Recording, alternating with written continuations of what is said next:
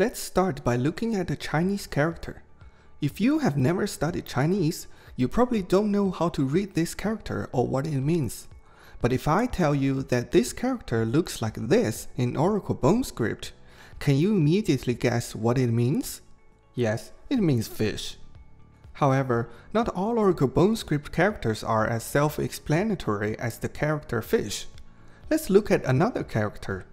Can you guess what it means based on the shape of this character? I will tell you the answer at the end of this video.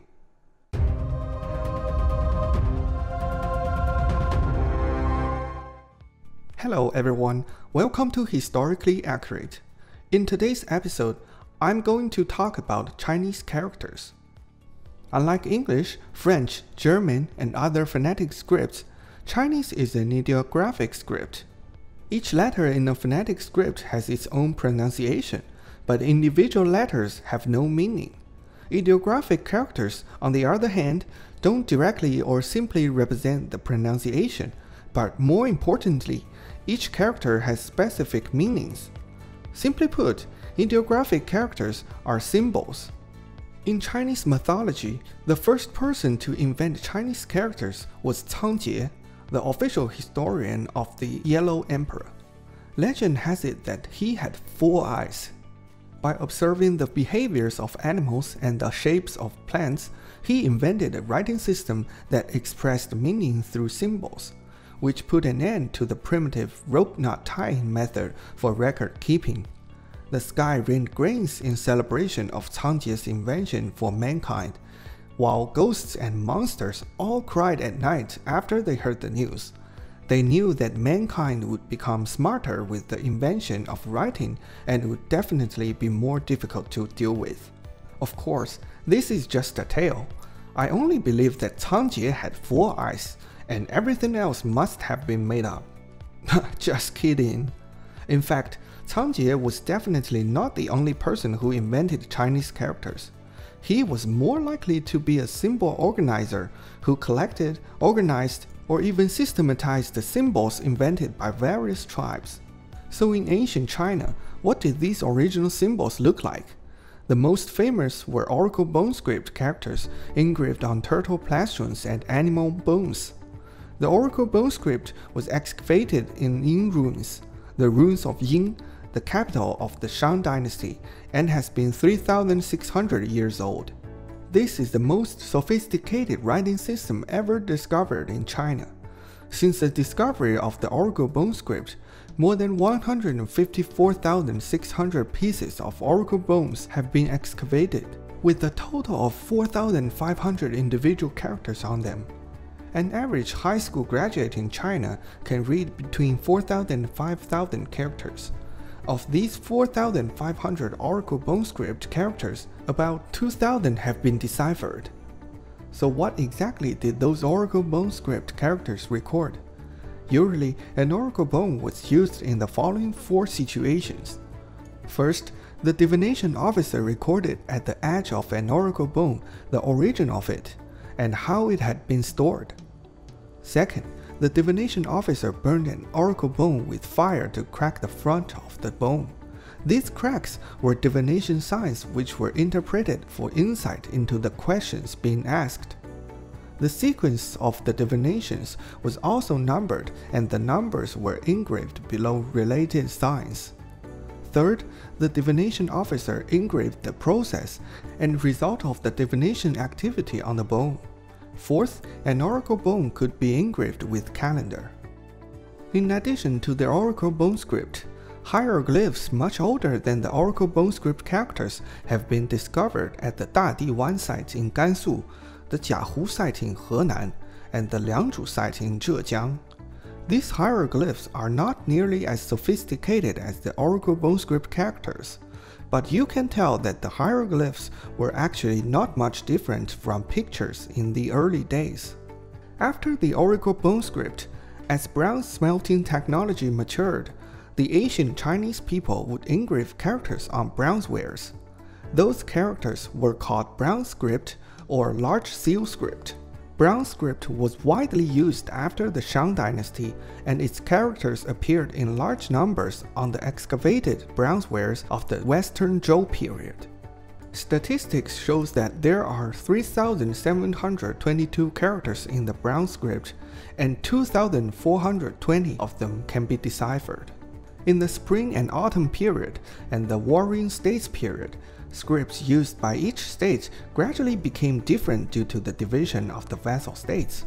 It was only after Qin Shi Huang conquered the other 6 states that the Brown script was gradually replaced by the unified Small Seal script. The Small Seal script was created by Li Si, the Chancellor of Qin, by simplifying and modifying the Large Seal script. If the Large Seal script is compared to the traditional Chinese at that time, the Small Seal script can be regarded as the simplified Chinese. Soon after the Small Seal script was created, a new writing style emerged from the people, clerical script. The clerical script, which was flatter and much simpler to write than the Small Seal script, gradually became popular and eventually replaced the Small Seal script in the Han Dynasty. As you can see, starting from the clerical script, the look of Chinese characters became quite similar to what we see today. The clerical script was the turning point in the history of Chinese characters. After the clerical script came the regular script, which is the script used by the Chinese today. As you can see, the regular script is more simplified and more regular than the clerical script. Each character is more like a square with all the strokes distinct from each other. The above is the history of Chinese characters. Next, I will talk about some of the logic behind the creation of Chinese characters. Take the Oracle Bone script as an example. The easiest to understand are those symbols that represent animals, such as fish, bird, elephants, tigers, deer, etc. Let's look at the character Da, means big. In the Oracle Bone script, the character Da looks like this. Does it look like a standing person? Yes, the four-eyed Cangjie used the image of a person standing firmly on the ground with open arms to express the meaning of big. Then what does Ren, means person, look like? In the Oracle Bone script, the character Ren looks like this. It is an image of a person standing sideways and working with the hands outstretched. This is because the ancient Chinese people believed that the only way to truly define human attributes was to work with one's hands. Let's look at another character, An. In the Oracle Bone script, it looks like this. A house with the woman sitting inside. In the ancient Chinese agriculture society, a man with his own house and a wife was considered to have accomplished most of the important things in his life. So this explains what An represents: safety, stability, tranquility, and settlement. Some of you might ask, what is the character if someone suddenly catches this movement? The Oracle Bone script does have such a character which looks like this. It is the character Xi. It looks like a person captured and tied up with ropes. In ancient times, this character meant a slave who was caught, or a slave who was tortured and mocked. In Chinese, Xilo means to mock. Do you still remember the character Ji that I mentioned at the beginning of this video? In the Oracle Bone script, it looks like a hand catching a fleeing person. Therefore, the character Ji means to catch up or reach from behind. Let's look at another character which is more difficult to understand. If I tell you that this drawing shows a seated person with his mouth wide open, can you guess what it means? It means that the person is yawning. But this character actually means lacking and not enough. It also develops the extended meaning of borrowing someone's belongings but not returning them, or not giving something to someone when it should be given. So why does the person with the wide open mouth represent these meanings?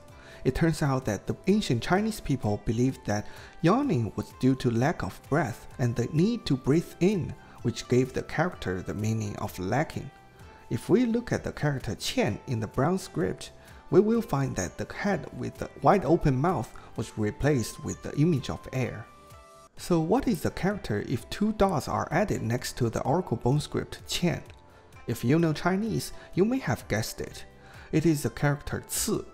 It looks like a person sneezing with his mouth wide open in the oracle bone script, and the person who sneezes is considered to be in poor health. Therefore, this character has a meaning of stagnation and poor quality. Now we can tell that using existing characters as radicals to create new characters in Chinese is exactly the same logic as using root words to create new words in English. This reminds me of how hard it was for me to learn chemistry in high school because English is not my first language. I was able to memorize the names of many compounds later because I learned to use root words. We will stop here due to time limit. If you have any thoughts and suggestions, please leave your comments below. If you like my video, please like, subscribe, turn on the notification bell, and share with your family and friends. See you next time!